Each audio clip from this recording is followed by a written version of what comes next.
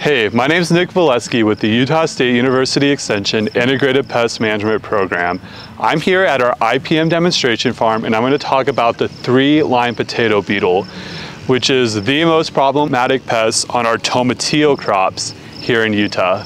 Three-line potato beetles can be very problematic on our tomatillos specifically, but they also might affect other solanaceous crops like potatoes, tomatoes, and peppers. Once overwintering adults emerge, they lay their eggs on the host crop's foliage.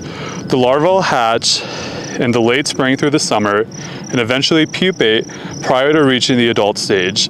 Depending on the location and the temperature, the beetle can complete up to 2 generations per year. Adult beetles are oval-shaped and approximately 10 millimeters long. They have yellow-orange bodies with distinctive black stripes on their wing covers. The head is black with a pair of antennae. The larvae are plump, orange, brown color and have a segmented body. They are humpback with appearance and they are covered in black spots. So the best management for home gardeners or small farmers who might just have a few tomatillo plants would simply be just to find the adults and put them into a bucket of soapy water, or you could clip off the leaves with the larvae and do the same thing.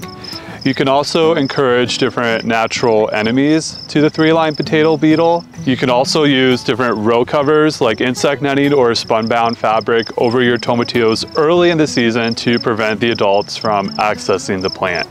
If other methods fail and the infestation is really severe, you might consider using insecticides, specifically those labeled for potato beetles. Make sure to choose a product suitable for use on tomatillos and follow the instruction carefully. Use chemicals as a last resort to avoid harm to beneficial insects.